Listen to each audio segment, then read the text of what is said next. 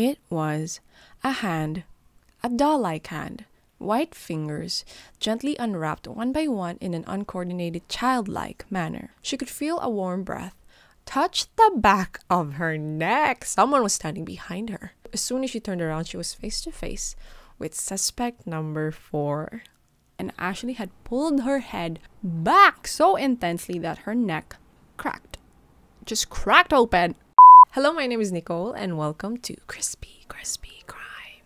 The podcast where we serve piping hot stories of any and all things crime that we pair with a different drink every episode. Now, in today's episode, wala si Allison, wala si Sister ngayon, unfortunately, but she did manage to make me a DIY cup of white mocha. And we're just gonna skip the coffee rating part of this segment and jump straight into the story. Now, today's story is about a fictional book, hindi siya totoo, called No Exit by Taylor Adams. I heard bits and pieces of this story before, and I was going through a video on YouTube that was recommending thriller books. And when they explained the plot of No Exit, sabi ko, parang familiar.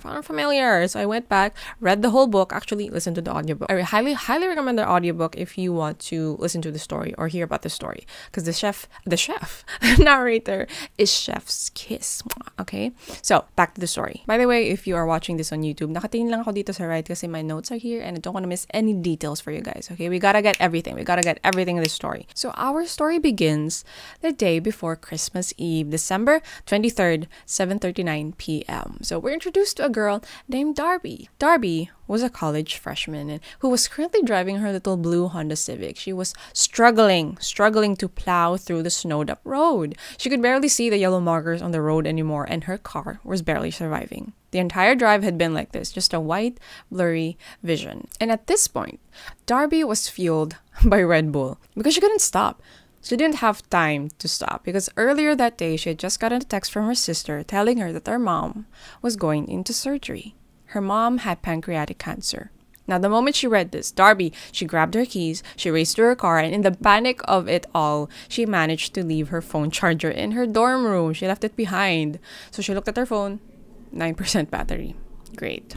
Now her phone was as good as dead, and to make things even better, her car's left windshield just broke off before she managed to swerve off the road because of the icy road, diba? Madulas. But luckily for her, she managed to find a dingy little stop nearby, a rest stop nearby, and she parked herself next to a van in the parking lot and went inside. Now, this was the worst snowstorm in Colorado, so cell phone signal was non-existent. So the next best thing was Wi-Fi. Darby needed Wi-Fi. So she stepped into the little rest stop and she asked the first person she saw if there was. He was just some old dude in his late 50s and he had one earring on and a silver goatee.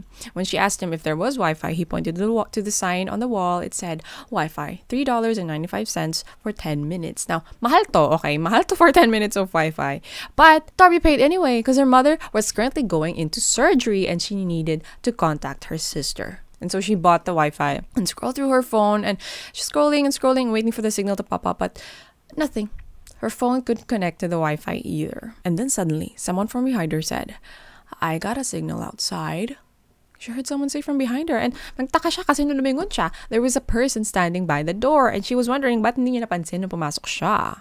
But anyway, this guy, he looked to be about her age, leaning against the front door. She'd completely walked past him. And then when she asked him, saan? He led her outside to where there was a statue at the entrance of the vicinity ng rest stop. So when you enter with your car, para siyang what I imagine to be like a small rotonda. And then after that rotonda, you go through the parking lot and then you reach the rest stop. So they walked out, super cold. They went to the statues and he said, there's a specific spot dito. Just a specific spot that you have to stand in so you can get just one bar. One bar lang makukuha mo, girl. And siguro, one text lang masasend mo. But, Darby said, yeah, one is better than nothing. So let's go, guy. And as they walked through the snow to that spot, we learned that this guy's name is Ashley. Yes, it sounds like a girl's name, but that's his name, Ashley. We also learned that the guy that she first saw when she entered the restroom, his name was Ed. So at this time, Ashley had left her to find signal and she had her arms stretched out to the sky holding her phone. She was looking at the corner of her phone waiting for a signal to appear,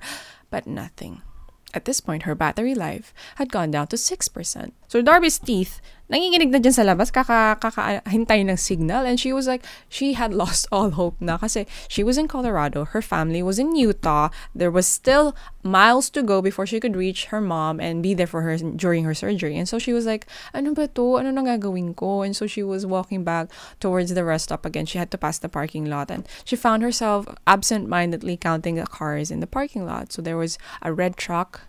There was one unidentified truck, unidentified kasi there was snow on top of it and she couldn't make out the model. And then next to that, it was her car, the Honda Civic. And then next to the Honda Civic was a gray van. And so she was just mindlessly on autopilot walking around in the snow. And she passed by the parking lot. She passed by the red truck. And then the next one, she passed by the buried car. The next one, she passed by her car, the Honda Civic. And then she passed by the gray van. And now this gray van, the back of this gray van had two rear windows. It was called an Astro. Yun yung model daw ng car. And so the left rear window was covered by a towel and the right one, wala. You could see through it, but not necessarily kasi padilim na, so it was pretty dark. But then as she was walking past the rear window, some light got reflected from the lampposts and she got a glimpse of something pale, something white. It was a hand, a doll-like hand, white fingers, gently unwrapped one by one in an uncoordinated childlike manner. The fingers were gripping some sort of metal material, sort of like a cage, and just as quickly as she saw it, it disappeared back into the darkness. No freaking way. Darby cupped her hands on the window, but she could barely see anything inside. It was all darkness, except, was that a lock? Latched onto some metal bars, like some sort of dog cage? Darby stepped away. She inhaled, trying to keep her composure. Then she exhaled. There was a child locked inside this van. 8:17 p.m. Darby went back inside the building. Now, the inside of this building wasn't much to look at. It was basically just a big rectangle, and there was a giant map of Colorado on one wall, a large window with the view of the parking lot on the other. But some of that window, 50% of it was covered in snow, so you could only see half through that window. And then there were some chairs and tables in the middle of the room, and there was a beverage counter that offered free cocoa and coffee, C-O-F-E-E. So whoever wrote down coffee had to be fired na kasi grabe. Spelling nila ng coffee, hindi pa matama. The guy that we now know is named Ashley. He was playing cards with Ed, and so Ashley saw Darby walk in and he asked, "Any luck on finding any Wi-Fi or signal?" And Darby, maring Darby natin, masyado siyang busy, ina-absorb niya pa yung nangyari sa labas, and so she didn't answer. She was too busy also tallying the three possible suspects who were in front of her. Ashley, Ed, and now a new older lady who looked to be Ed's wife. She had just exited the bathroom when Darby entered. But the math wasn't mathing, guys. The math wasn't mathing. There were 3 cars outside apart from hers. 3 suspects in here. But Ed and his wife, they most probably already traveled together, right? So they had to take 1 car. So there had to be a 4th person at the rest stop, but who? Who was it? At that exact moment, a chill raced down Darby's spine, hairs prickling her skin. She stood still. She could feel a warm breath touch the back of her neck. Someone was standing behind her. Darby tried to turn around as casually as she could, just pretending to reach for the door para masara niya. But as soon as she turned around, she was face to face with suspect number 4. He was tall and thin, but slouching. His face was decorated with acne and had a shapeless chin and peach-fuzz whiskers. So really, in Darby's mind, he looked like a rat. So we're gonna call him Ratface. Ratman. Ratface na lang, sige, Ratface. Ratface suddenly lifted his arm and Darby flinched, but he was just reaching for the door to close it as well. So she was the first to break eye contact, and so she scurried back into the room with the others, and so she took a seat. But Darby knew that he was still watching her as she took her seat, and so she whipped her phone out, pretended to keep finding signal. She was playing the part. She was an actor. And then he was lingering by the door, just standing there, keeping guard, his eyes fixed on Darby. So now we can only imagine what's going on in Darby's mind at this point. She had just found a child. Not really, because she just saw what she thought was a hand. So she wondered if she was going crazy from all the Red Bull she had. Or was it from lack of sleep? Or was she just overreacting? Speaking of overreacting, she had already tried to call 911 before coming inside. So still no signal, but she even tried sending a text just in case. You know, she sent a text at the magic spot Ashley had told her. But nothing. The text read, "Child abduction, gray van, license plate VBH 9045, State Route 7, Wanapa rest stop, send police." But then next to it, it read, "Unable to send." So, no signal. A few minutes of people watching inside the rest stop, and Darby was able to find out Ed's wife's name. Her name was Sandy. They were a nice-looking couple, but they didn't really look like they got along well. And Ashley was a bubbly social butterfly that just wouldn't shut up. He was starting to get annoying. But then there was something about him na hindi ma-pinpoint ni Darby. He looked like he just felt fake for some reason. Para daw siyang store clerk sa store who fake smiles at customers, but then once the customers are gone, he talks crap about them when they leave. So parang ganun daw yung vibe niya, but who knows? And then Ratface just screamed, "Child abductor." As far as Darby knew, everyone here inside this rest stop was guilty until proven innocent. So the first step of Darby's plan was to match every vehicle to their owner. She couldn't just openly ask them kasi pag tinanong niya, edi syempre the kidnapper would realize that she was onto them. No, she had to approach the situation gently, carefully. She had to act cool. Just then, an announcement on the rest stop's old radio broadcasted the current situation outside. It announced that there was a winter storm in the blizzard conditions and there was going to be extreme precipitation. State Route 7 closed to all traffic between exits 49 and 68 until further notice. For emergency and road maintenance crews, expect significant delays of 6 to 8 hours due to multiple collisions and heavy snowfall. All motorists are advised to stay off the road and remain indoors until conditions improve. 6 to 8 freaking hours before any help would get here. 6 to 8 hours of being trapped together with a child abductor. Better get comfy. Sabi ni Maring Sandy. And then out of nowhere, si Ratface, he suddenly decided to speak up. Sabi niya, my name is Lars."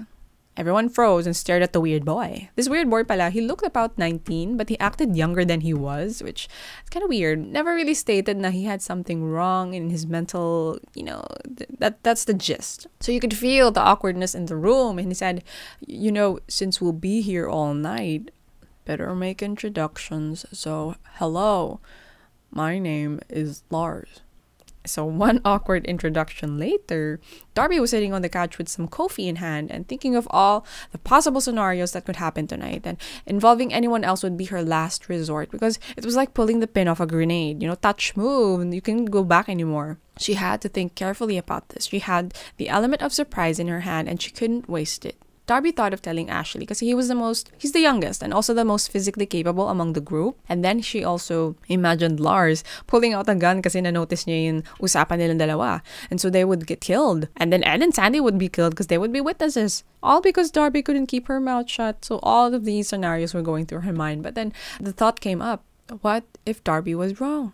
What if she just imagined it all? There was no child. I mean, her body was basically pumping Red Bull instead of blood right now. She was practically driving the whole day, no rest, and she barely had enough sleep. Darby needed to go back. She needed to go back to that van. She needed to see that child again. Really see that child. And so she glanced around the room and she checked that Ed and Ashley were still playing cards. Sandy had her book, and then Lars, Ratface, was still guarding the freaking door. But he was chugging his third cup of cocoa. And our girl Darby knew that sooner or later he would be going to the restroom. And that's when Darby would strike. Now, 15 minutes go by and Lars stood up. He went to the restroom and si Darby sprung up to her feet. Before she went to the exit, before she exited the building, ang Maria natin si Darby, hindi ko alam kung ano pumapasok sa isip niya now, but she went straight for the beverage counter and got a cup of cocoa. She didn't even like cocoa. But you know who did like cocoa? Kids. Kids like cocoa, right? And then suddenly Darby heard the bathroom CR may nag-flush, and so she bolted out the door. So now we have Darby playing the part of the girl without cell signal because again, she couldn't make a run for the van. That'd be suspicious. The window of the rest stop had a view of the parking lot, so she had to keep that in mind. And so she had to assume that Lars was watching her from the window of the building. Plus, she was leaving tracks on the snow. Every move she would make tonight would leave tracks on the snow, would leave footprints. So she circled around the statue that Ashley said had the magic spot. And then she looped back around the rest stop. So she was walking, just taking her time, buying more time. And then she made it at the back of the building and she noticed that the vicinity of the rest stop was on top of a cliff, basically. And if you passed the cliff, it was just a wall of forest, a wall of trees. And she also noticed that behind the rest stop, there was a bunch of picnic tables and chairs scattered. There were some that were stacked against the wall. And at that wall, she noticed that there were 2 windows, one for each restroom. And so she took that into account before she made it back to the front of the building again, because she was going in a circle. But before she made it to the parking lot, every step she took, she was trying to still send a text. Kasi baka may mag-pull through na text to the police, right? Her battery was now 4%. So Darby, she approached the parking lot, she approached the van from the left side using the length of the van as a cover. And then she plopped the cup of cocoa down before tapping on the glass of the van. Sabi niya, "Hey," no answer. "Hey, is anyone in there?" Nothing. And then parang ano na siya, nagka-panic mode na, nagagalit na siya na parang, talaga bang sinayang ko yung oras ko para dito? So nanggigigil na siya, sabi niya, "Listen up, girl. Girl, if anyone is trapped in there, make a noise right now or I'm leaving. This is your last chance." But still, no answer. And so she let out a sigh of relief. And she did imagine it after all. Suddenly, the people inside the building weren't looking too bad. I mean, yeah, Lars was still creepy, but there were a lot of creepy men that existed, but most of them were harmless. But just to be sure, just to be 101% sure, Darby used the light on her cell phone, her low-bat na cell phone, to peek into the dark back of the van. And so she just had to confirm, she just had to prove to herself that there was nothing. And then Darby saw it. She saw a little girl's face staring back at her. Darby dropped her phone and it landed on her shoe sideways, having the flashlight directly facing the visitor center like a lighthouse. So yung flashlight niya nakatapat na sa bintana, and so she dove down, got her phone, and then covered it with her hands. Oh my freaking God. It's real. There is an actual child trapped inside a person's van. And it was a quick glimpse, but Darby saw it. The girl's mouth was covered with tape and she was stuffed inside a dog crate. Darby reached for the door handles, but it was locked. Syempre, it was locked. She couldn't break the windows because then it would alarm and that would be too loud. So instead, she took one of her shoelaces and then she tied a loop on one of the end and then managed to slip it inside the driver's window. And so she slipped it inside and then she lassoed the loop end on the lock, and it clicked open. So this car, this Astro model, medyo old siya, so yung lock niya is going up and down instead of sideways. So she managed to loop it and it clicked open. Darby grabbed the door handle and it yanked open, and to her horror, the dome light turned on. Now, a dome light is, di ba pag pinuksan mo yung kotse, may ilaw na light sa tuktok sa ceiling. That's the dome light. And it turned on. So she scrambled to turn it off, and then she quickly checked to see if there was any movement from inside the building window. Nothing. Okay, safe. And then Darby reached for the interior locks and then unlocked the rear doors. She was hoping to find some kind of weapon inside sa harap. Maybe even a gun, but nothing. It was just filled with wrappers and garbage and discarded stuff. So Darby, she ran back sa likod, and then she opened the door and she was greeted with the smell of urine. The girl had tape looped around her head and over her mouth. So ganun kagrabe yung tindi ng tape sa buwangan ng bata. And then her hands were gripping the cage like she was like in a jail cell. And Darby said, "Hi, are you okay?" Sabi niya sa bata. And then the bata said, no, actually the bata couldn't say anything because she had tape. And sabi ni Darby, "Okay, I'm gonna take off the tape, okay? It might hurt." And then the bata, she was nodding. Darby ripped the tape off and then she said, "What's your name?" "Jay? Is Jay short for something?" "Jaybird? Jaybird, do you know the man who drives this van?" "No." "Did he take you?" "Yeah." "From your house?" And then Darby, inulit niya yung tanong niya. Sabi niya, "Wait, okay, Jay, where do you live?" "San Diego." They were in Colorado. San Diego, California was a hot place. Colorado was the worst snowstorm they were experiencing. So, ganun kang grabe yung distance and yung juxtaposition ng weather. So, Darby noticed one of Jay's hands gripping at the bar, and it was wrapped and sealed with electric tape. And sabi niya, Did he hurt you?" Sabi niya, "Yeah." "What did he do to your hand, Jay?" "It's a yellow card." Now, okay, wala akong alam sa sports, but I know that this is technically a sports term, so sinearch ko.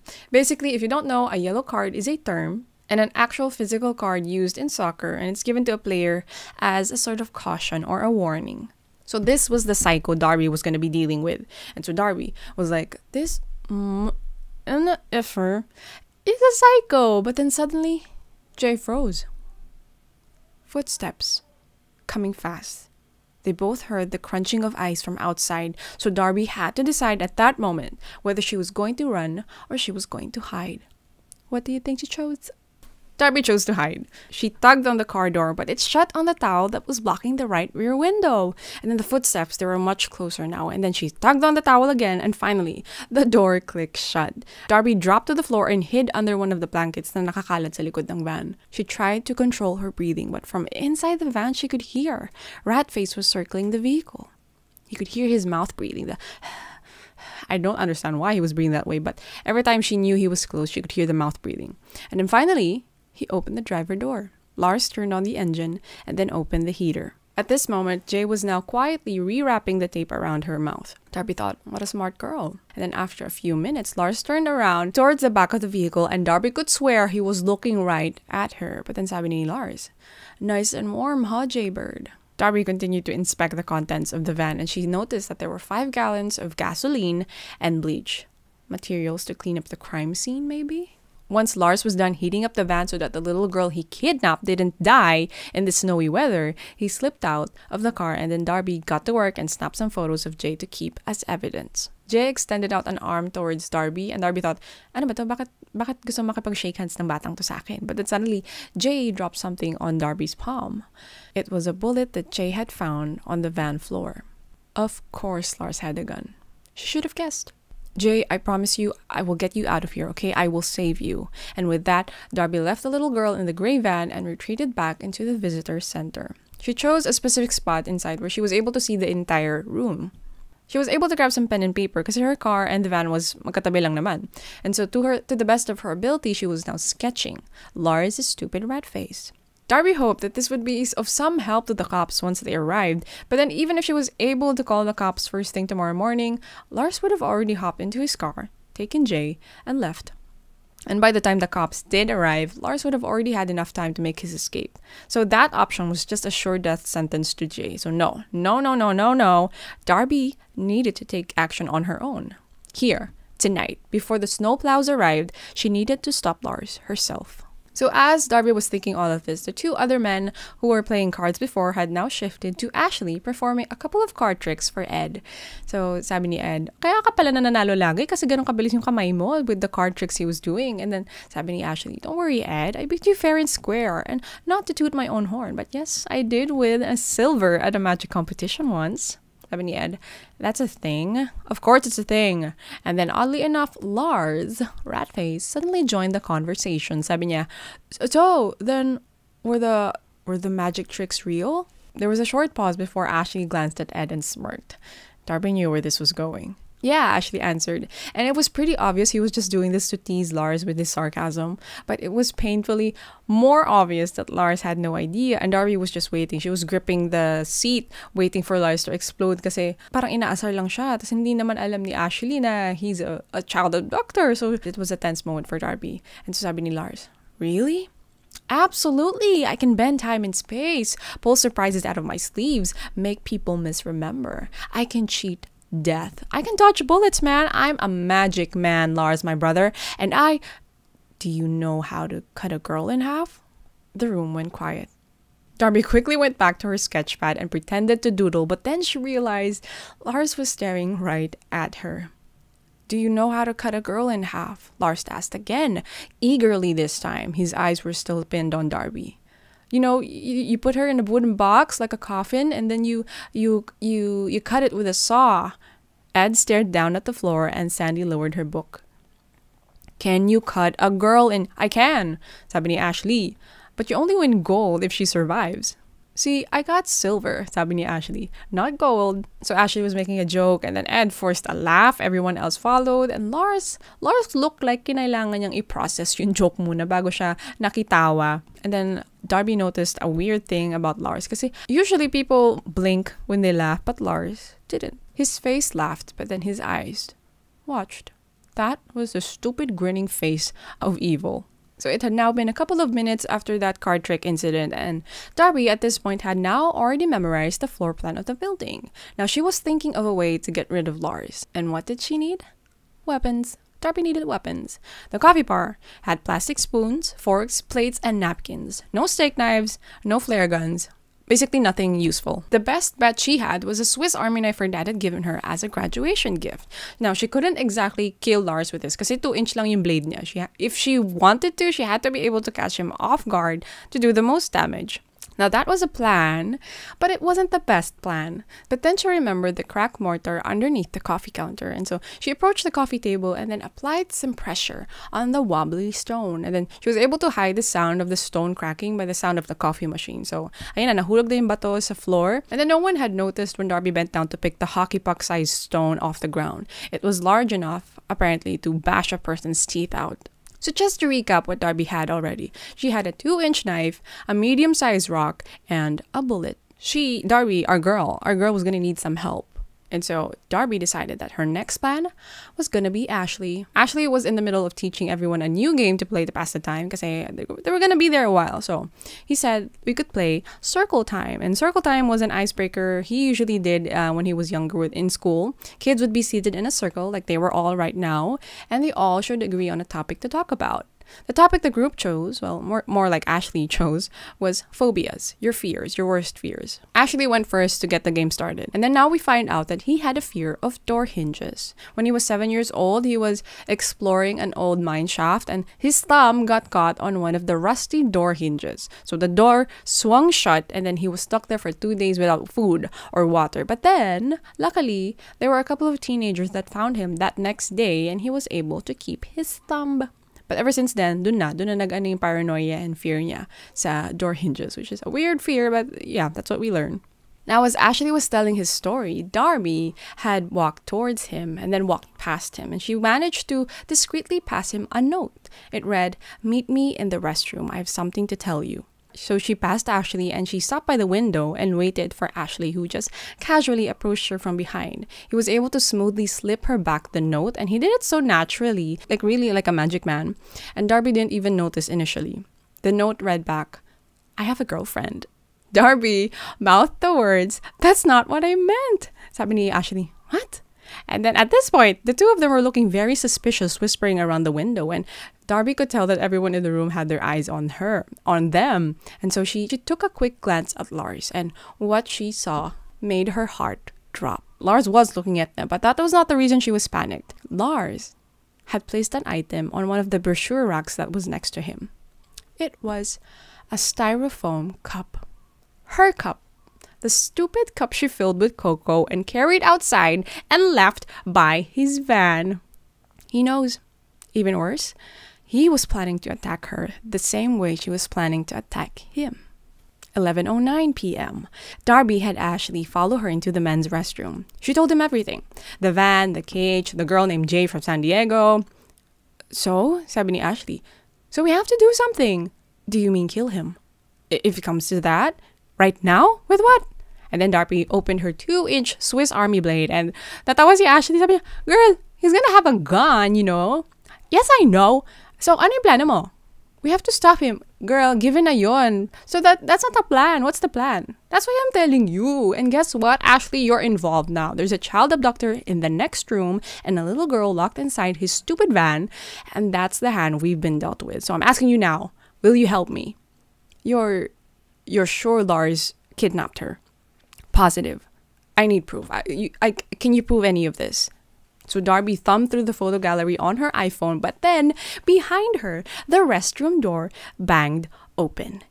It was Lars. And just like that, the kidnapper was inside the room with them, breathing the same air. Darby's mind screamed. But Ashley had grabbed her face and smashed her mouth into his. Medyo nag-loading lang si Maring Darby, pero she understood what was happening. She understood. So now, there was awkward kissing, there was awkward groping, and during all this, Lars was just there, watching them like a creeper, and Darby and Ashley, they just kept going. They were actors at this moment. They kept going until Darby, she heard the sink turn on, a sink turn off, and then a paper towel being crumpled, and then silence.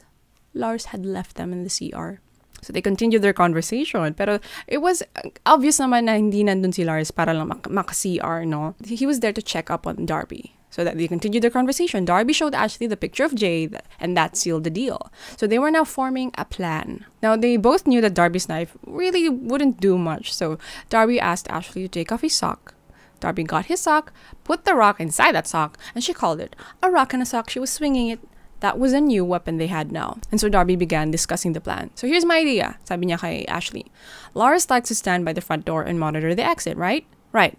One of us, person A, will walk past him through the doors outside, towards his van. He's on to us now, so he'll follow person A. He'll have to. And to do this, he'll go through the door, turning his back to person B. She was smacking the rock and the sock in her palm, diba? And then person B, who is stronger than person A, will come up behind Lars and whack him in the back of the skull. One good swing is all it should take to knock him out cold. But if it doesn't, person A, who has the knife, will turn around and we'll both go for Lars. So now that the plan was settled, they both exited the bathroom at the same time, and it turns out that had been the wrong move. Darby's cheeks were turning red, and she knew she looked visibly distressed. Kasi syempre, the panic, the child in the van, Lars just saw them. But the panic that she was, that was obvious on her, it might have just fit the bizarre scene. Two strangers having a quickie in the filthiest bathroom in Colorado. Ed and Sandy had probably noticed, and they had drawn their own conclusions. Pero, what are you gonna do? She didn't have time to think about that. She was carrying the Swiss knife concealed against her wrist as she sat down and waited for Ashley's signal. So they discussed the signal that Ashley was going to do. When Ashley was ready, he would cough once. But he was taking too long. Darby's nerves were getting the best of her, and watching Ashley wavering at the same time did not help at all. He looked like he had just witnessed a murder, and a murder hadn't even happened yet. Now, luckily, Ed had spoken up, and he was saying something about his phobia naman. He was continuing the game kanina, the circle game. So he said his worst fear was Christmas with his relatives, and it looked like the last words he said about his fear was just the motivation Ashley needed. He said, doing the right thing is hard. Taking yourself out is easy. Does that make sense? Yeah. Ashley nodded and then looked at Darby. More than you know. And then, slowly, he raised his fists towards his mouth, and then he coughed once. And so Darby stood up, staring Lars in his eyes before exiting the door, knife in hand. 11:55 p.m. Lars didn't follow her. Something had gone wrong. She had a choice now, either to go back inside or walk towards their van. So, she chose the van. She made her way over, opened the rear door which she had left unlocked, and then whispered to Jay, "Hey." Darby reached into her pocket to turn on the flashlight para makita niya yung nangyari sa loob, but it wasn't there. She had left her phone in her purse, and her purse was in the men's bathroom. Stupid. But she couldn't show Jay. She was completely panicking inside. Sabi niya, "All right, Jay, listen, I'm going to help you, okay? And to help you, I need you to help me, okay?" "Okay," sabi ni Jay. "I need you to try and remember. The bad man, can you describe the gun he's carrying?" "It's little. Black. He keeps it in his pocket." Of course. She leaned and checked the building's front door again. Still closed. Still no sign of Ashley. Still no sign of Lars. Do you see him keep any knives in here? Any bats, machetes, any other guns?" "One other?" Where? "No, it's not a regular gun." "Why? Is it bigger?" "It shoots nails." "Nails! It shoots nails. Like a nail gun?" Jay nodded. "A freaking nail gun." "And the nail gun is here, right?" she asked. "It's in the van with us?" "I think so." "All right, where do you think Lars keeps his nail gun? Back here or in the front?" "The other one keeps it in an orange box." "Keeps it where?" "It used to be back here, but I think they moved it." But Darby was not listening anymore. Jay's last sentence snagged in her brain and echoed, "The other one keeps it in an orange box. The other one. The other one." Darby's legs felt like jelly, and she staggered out the vehicle, her knees dropping to the icy ground. She could see the building's door was now open. Lars stood in the doorway, and beside him, Ashley. The other one. The other one! So Lars had one of his hands inside his jacket, gripping his pistol, and Ashley had the rock and the sock out. He was swinging it, walking towards her. So now it's 12:01 a.m. So now it was 2 versus 1.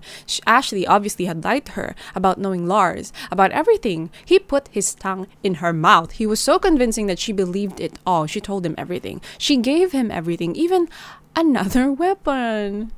"You didn't tell me the two of them were together. I thought you knew. How could I know?" "Sorry."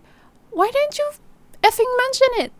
"I'm sorry." Jay's voice broke, and Darby ran towards the driver door and tried opening it again, but it was locked. Lars had locked it the last time he went to visit the van, and so now bigla narinig niya yung boses ni Lars from afar. Kasi they were walking towards her. Sabi niya, You asked my brother to kill me? Lars's voice called out, getting closer to Darby.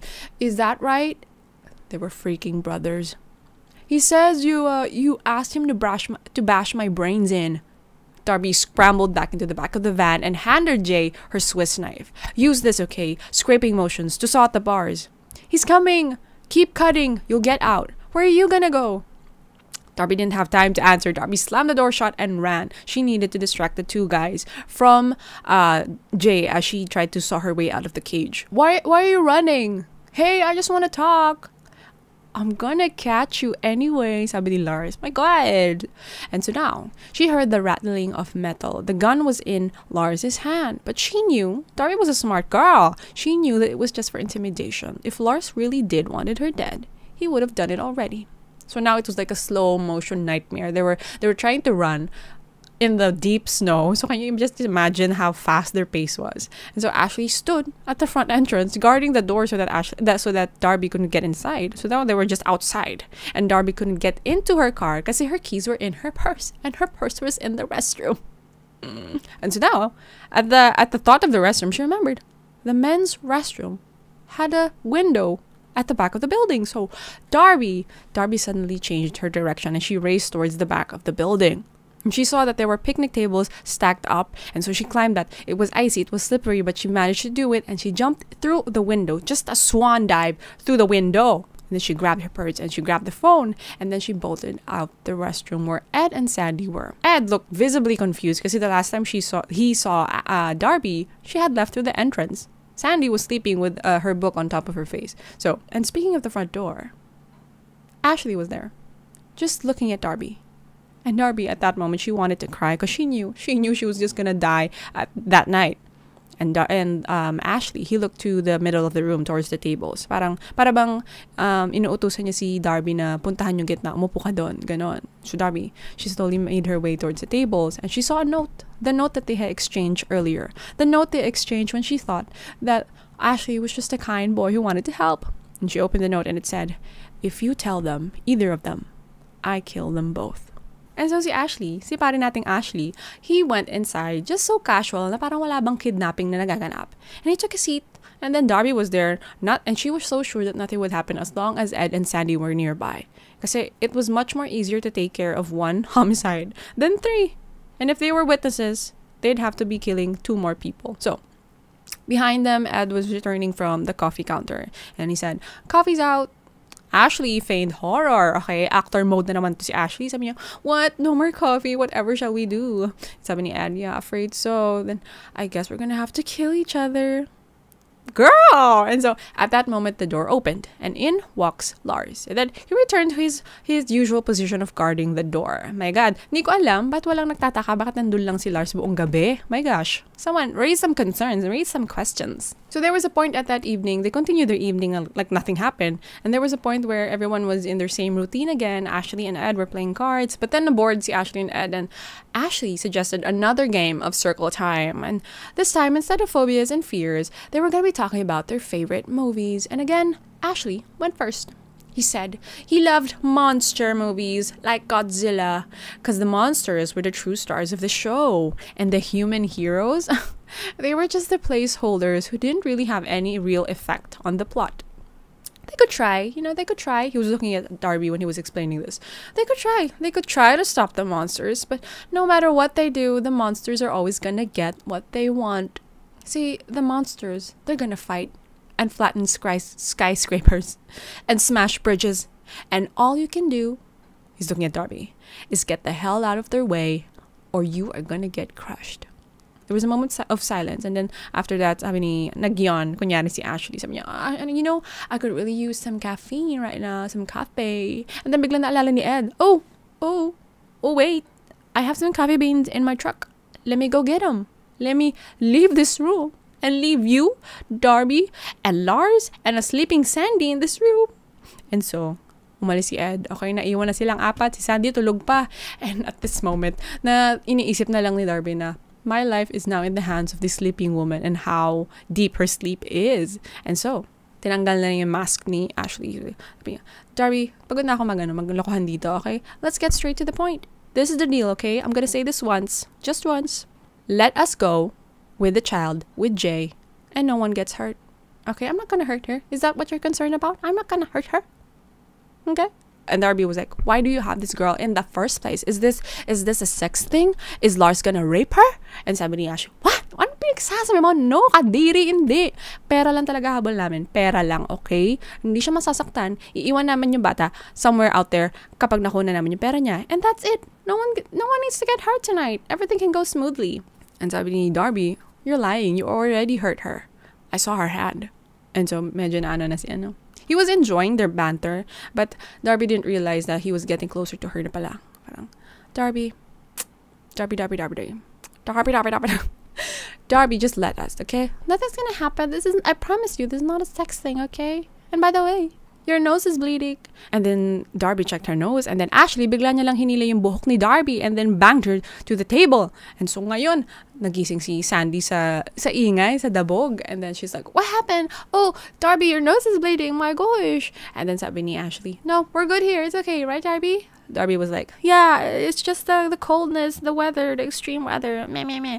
And then at that point, parang medyo ano na si Sandy. Medyo suspicious na siya. And Darby noticed this, but she didn't see anything.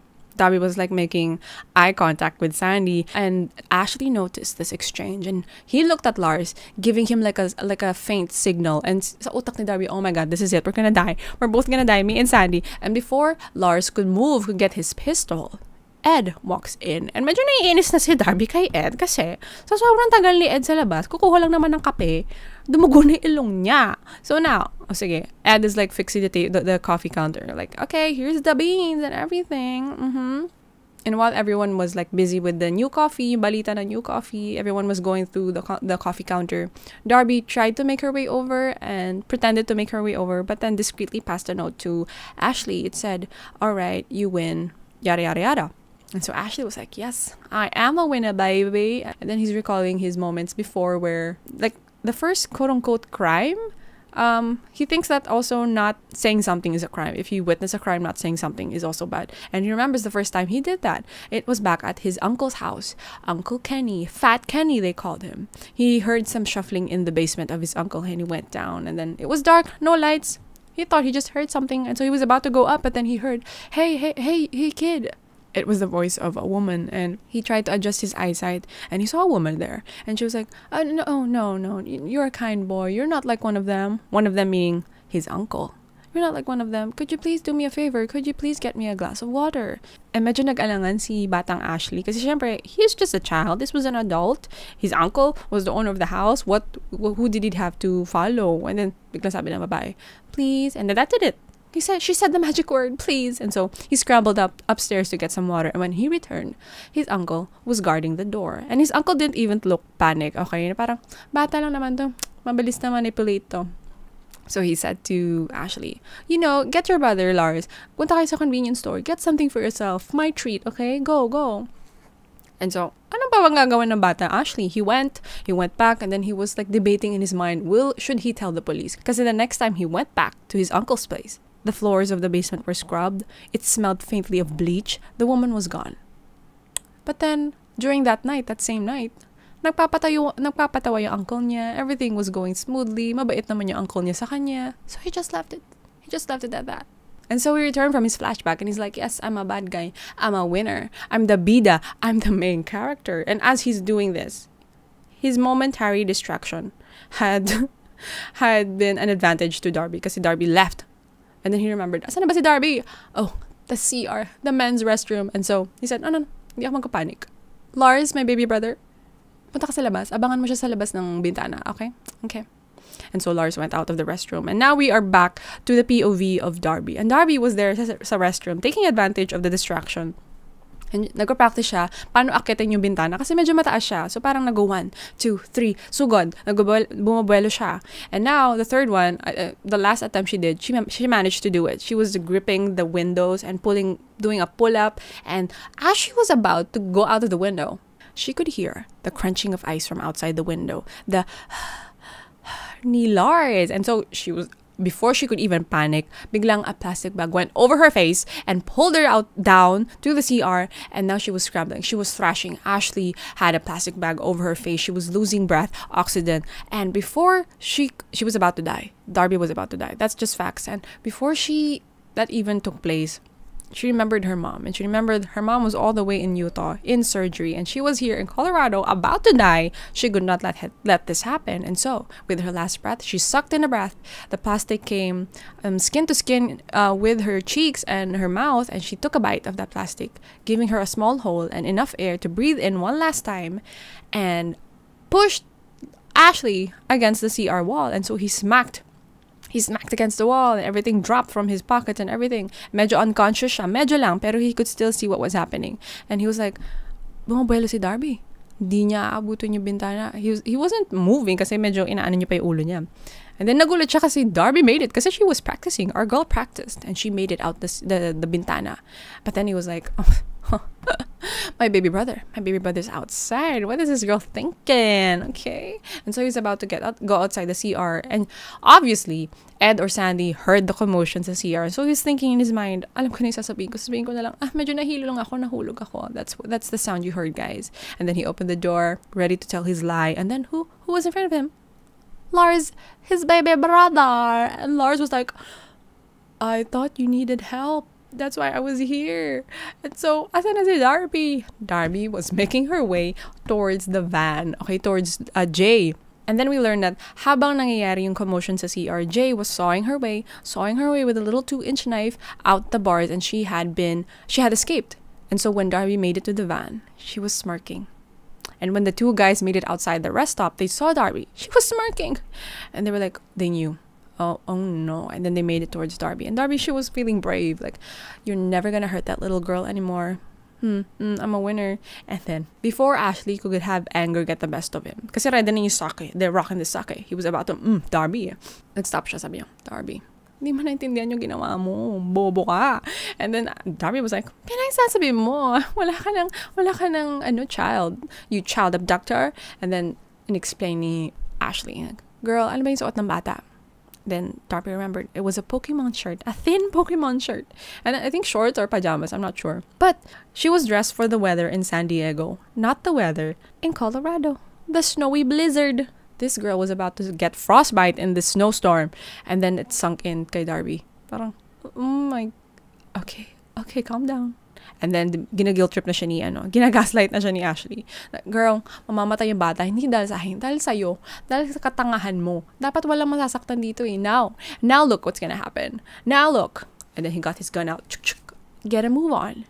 And so Darby was like, what are you talking about? She's not gonna come out. You two are killers. Why would she go to you? And then he's like, that's why kasama ka namin, hahanapin mo siya. Ikaw yung sumigaw. Ikaw yung maghanap sa kanya. Babantayin ka lang namin. And so they were guiding her towards 30 minutes sila naghahanap kay Jay outside in the snow and nothing. They reached even the back of the rest stop. And then Darby, remember they were on a cliff. The rest stop was on a cliff. She lunged out of that cliff. She jumped from that cliff and made it and ran towards the forest. Humabol yung dalawang guys. And they were in the forest trying to find each other. Like doing peekaboo, find me.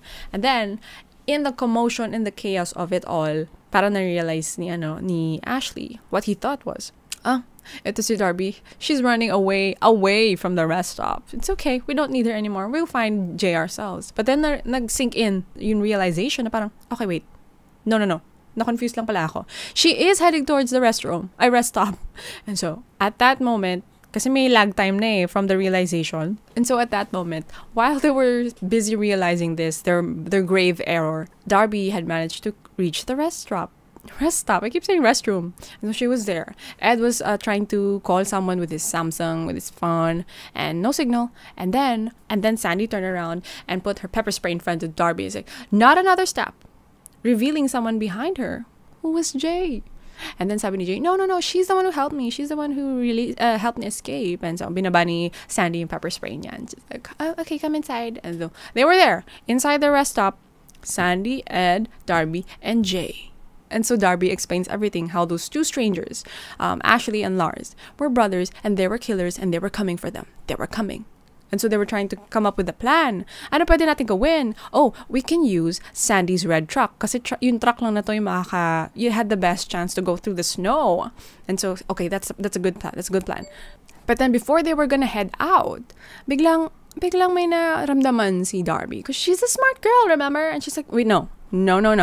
Do not take another step out this rest stop. They're out there. We're gonna get ambushed.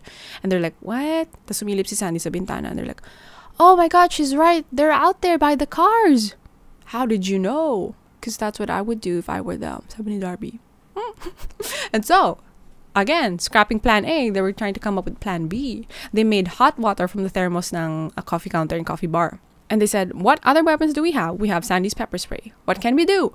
We can wait for them. Because there were 3 entrances in that building. The window ng CR, the main door, and also the big window that had the view to the parking lot. So they came up with a plan. Darby was going to wait by the CR ng window and wait for whoever was going to come in there, Ashley or Lars, and spray them and then get the gun. That was the plan. So meron na silang plan for that entrance. And then they just locked the main door. And so now what was left was the bintana. That was a very vulnerable area. And so they were stacking things to cover up that section of the window kasi half of it was covered with snow. And while they were doing that, naglilipit sila. Kumukuha sila ng gamit-gamit. Darby noticed a note sa may coffee counter and she opened it. It was a note that they exchanged with Ashley kanina. But now, it had like a child's handwriting sa lower area. It said, don't trust them. And so Darby was like, ano naman to? She looked at Jay. Jay was looking at her while she was helping stack the items. And Jay was like, no. Don't do it, Darby. Don't trust them. And she was like, girl, please explain to me what is going on. But before anything could be explained further, Ed jumped in and he's like, Jay, I noticed that you had that bracelet. And when was your last steroid injection? And Darby was like, excuse me, backtrack, explain. And so we learned that Jay has Addison's disease, which is a very serious illness. And she had to have steroid injections so she could live, basically. And it had been 4 days since she had been kidnapped and 4 days since her last shot. So she asked, tinabi niya si Ed, sabi niya, ano ibig sabihin nito? And it's like, he whispered to her para hindi marinig ni Jay. Sabi niya, later. Sabihin niya daw mamaya. And so she's like, okay, later. And she was stacking things in front of the window. And then she realized, no, hindi later yun sinabi ni Ed. Sabi ni Ed, fatal. It was fatal if they didn't get another steroid shot for Jay. She also learned that because she did not have her shots, she could not be exposed to extreme stress because if she did, she could go into a seizure, into a coma. She could die, basically. So there was a problem on top of another problem, on top of another problem. And here was another problem in addition to that. Sandy looked through the parang furniture na nakastack sa bintana. She could see them, Ashley and Lars by the parking lot. And she said, they're doing something out there. They're doing something.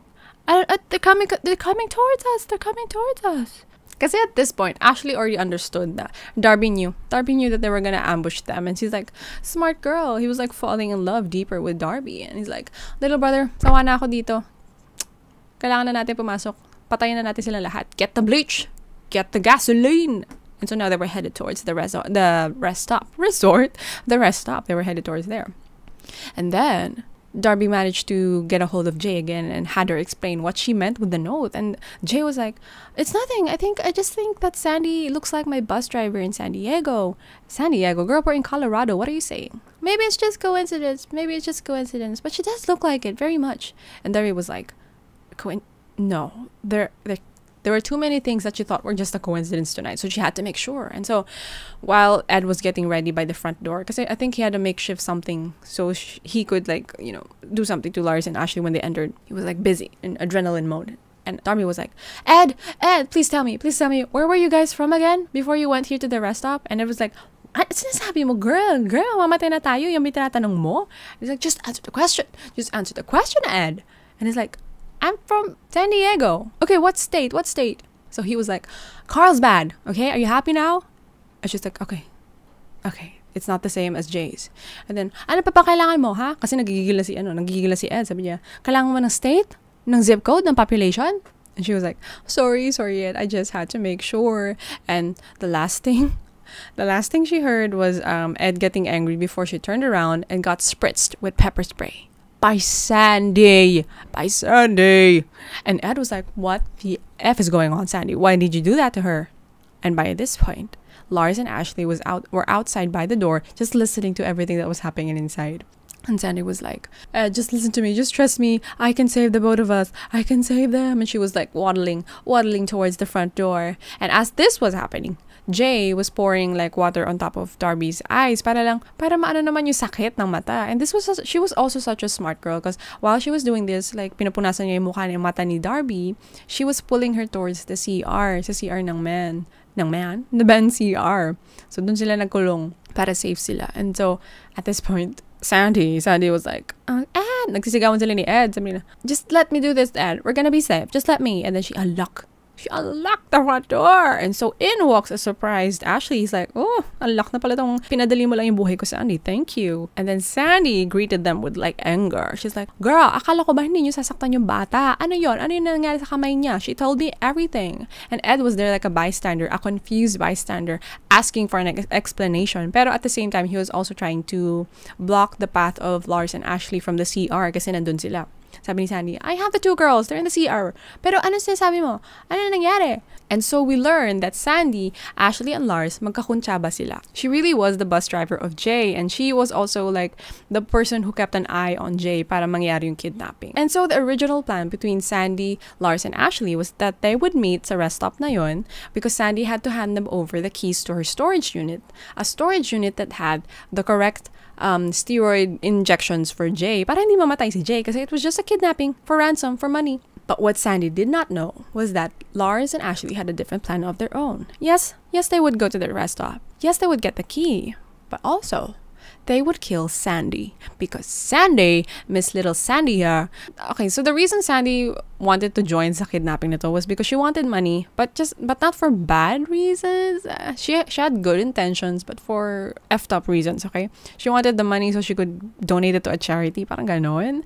Okay, but back to the two men, they wanted to kill Sandy because the police were onto Sandy. The police had found out that it was Sandy who was the person who last saw Jay, and also was the person who got the injections from the school's clinic at that. And so they could not have this linked to them. They could not have Sandy be linked to the both of them. So they had to get rid of Sandy so that the police couldn't make the connection to them. So that was the new plan. And now Ed, our little hero was saying, you're not gonna touch them, don't come near us. He's like that. And then Ashley went and he showed up, not with the gun, but with the nail gun. He's like, Ed, get out of the way, my man. We had fun this evening. I don't want to hurt you. Sandy, tell your cousin to go away so I can get my Darby and my money, my little J money. And then Ed was like, fine.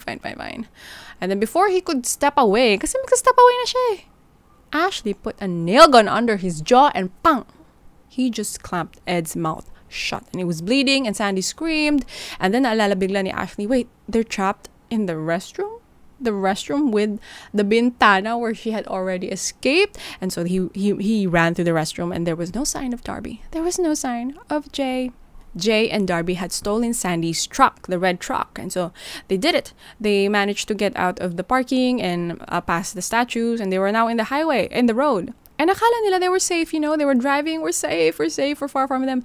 But then the truck stopped far enough that it was still walking distance from the rest stop. And syempre nagpanic si Darby. But she didn't show Jay because hindi pa din ma-stress si Jay. So bumaba siya, chinek niya yung gulong. Bakit ano nangyari sa car? There were nail guns. There were nails pala, like pierced through the gulong. So that's why the truck stopped. And at that same moment when the realization hits, a ping in her phone went off. She checked her phone.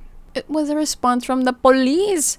Kanina pala nag-send through yung message niya and they're saying, find a safe space, ETA 30 minutes. So 30 minutes. They needed to stay alive for 30 more minutes before the police could get there.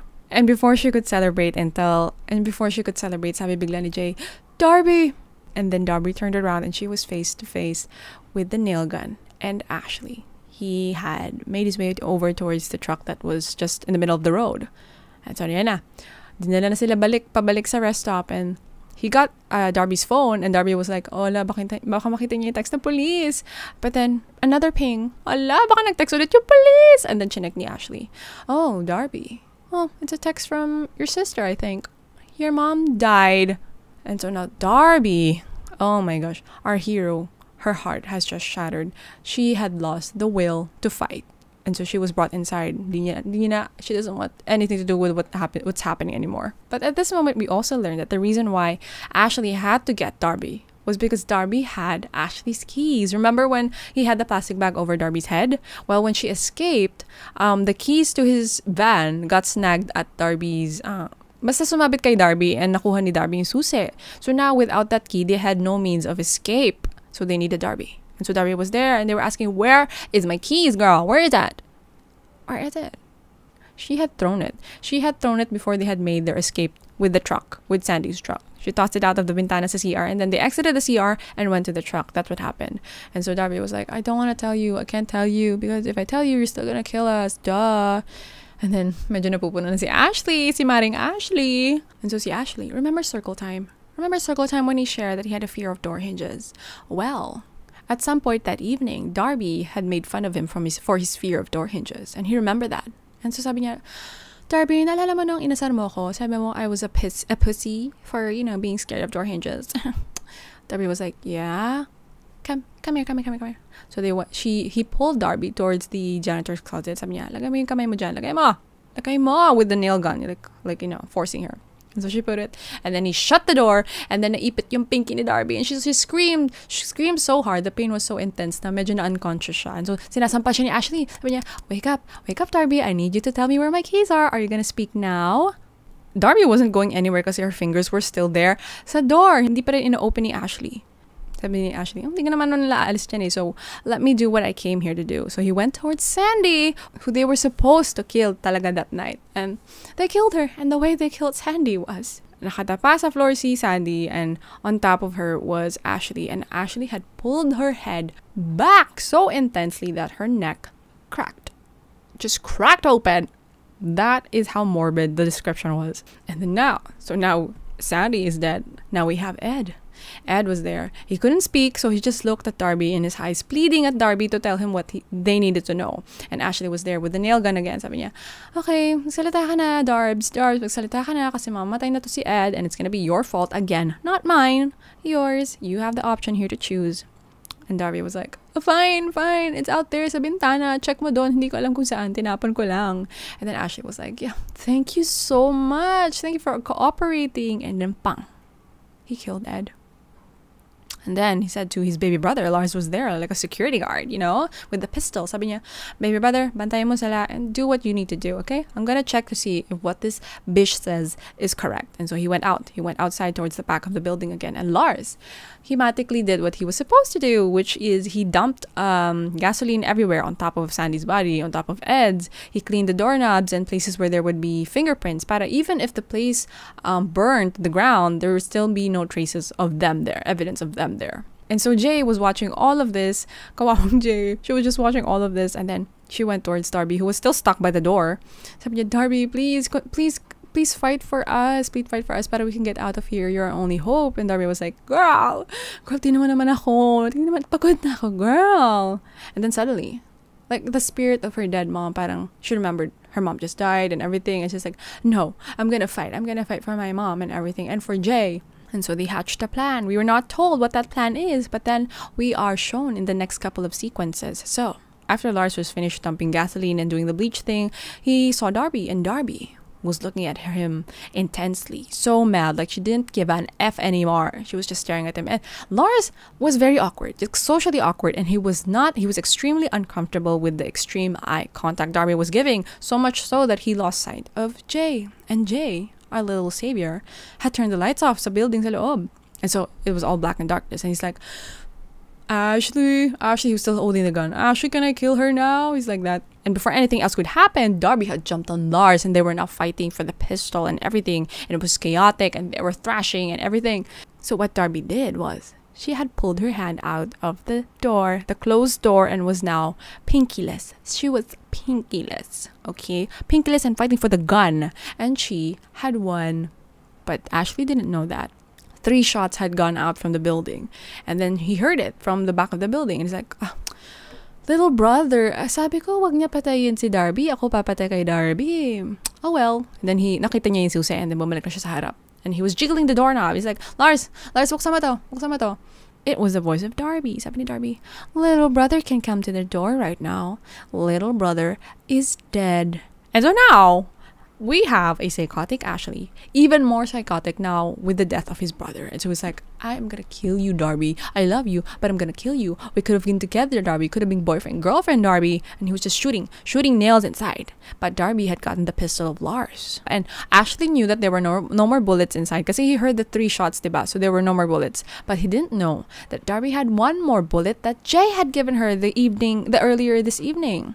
And so she put that bullet inside, and she was like about to pull the trigger, but then she remembered there was gasoline everywhere. If she shot that, the whole building would catch on fire. She remembered Jay, who could not get stressed, and they were hiding from the nails that Ashley was shooting inside the building. But then our smart little Darby hatched another plan.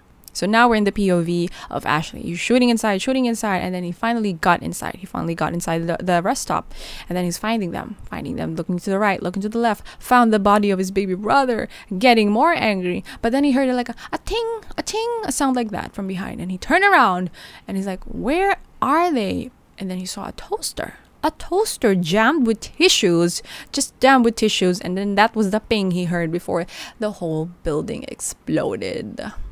And now we are brought back to the POV of Jay and Darby, who are walking in the snow away from the burning building. They had escaped from the window of the CR again. And so Jay was like, is he finally dead? And Darby was like, no. If I know Ashley, it would take more than a burning building to kill that man. It would take me shooting his face at point blank to make sure he was dead. And so they were walking, they were tired, their body was aching, they were bleeding. And at this point, medyo umaga na, okay? Medyo may araw na. And that was the time where the snowplows would come out and just get the snow out of the way. And so they saw the snowplow and they were so excited. Jay was so excited. Jay turned around to like yell hooray kay Darby, and she saw something. She said, Darby, he's following us. And Darby turned around to see a very badly burnt Ashley walking towards them, fire burning in the background like Charlie's Angels. And she was like, girl, ayoko na, pagod na ako. This has to end. Jay, punta ka na dun sa snowplow. Punta ka na. Iwanan mo na ako dito. Okay? Ako na bahala dito. Ako na. And then from Ashley's perspective, he could see the 2 girls hugging. And they were like, may time pa kayo makap-yakap dyan? Mga tanga-tanga kayo dyan? And then they separated their ways. And then Darby, he noticed, was coming towards him. And he's like, ganito ba ka bobo yung girl na to? Oh my gosh, sige. Okay, padaliin mo yung buhay ko. Come here, girl, with the nail gun in his hand. And then he pointed his nail gun towards Darby. From afar, from a distance away. He pointed it and then it clicked. And then the nail gun's battery was out. Lobat na si Loco. And he was like, oh, it's okay. I can strangle her. I can use my hands, go the traditional way. And then he was about to come closer, but then he saw the glint of metal in Darby's hands. It was his baby brother's pistol. And he was like, no, I heard the shots. 3 shots. It's supposed to be empty right now. But why is she walking towards me so fiercely, so bravely, so without an F in the world? He knew that she wasn't bluffing. She had somehow magically found another bullet, and he was coming for her. And so he made it to his van, and he was looking frantically for the extra battery that he had in the front seat. And as he was looking around, suddenly he felt a chill up his spine, and he knew that if he turned around at that exact moment, Darby would be there, standing. And so he turned around, ready for Darby, and Darby was there with the gun pointed in his face, his baby brother's gun. But before Darby could click the trigger, tinanong niya si Ashley, Besh, ano ba? Ano bang balak niyo sa batang to kay Jay? Wala na si Sandy, hindi na kayo pwede mag-kidnap for ransom. So why don't you just let this little girl go? And Ashley was like, he wanted to laugh. Sabi niya, girl, patayin mo na lang ako kung ganito. Pero sige, you want me to live longer? I'll answer your question.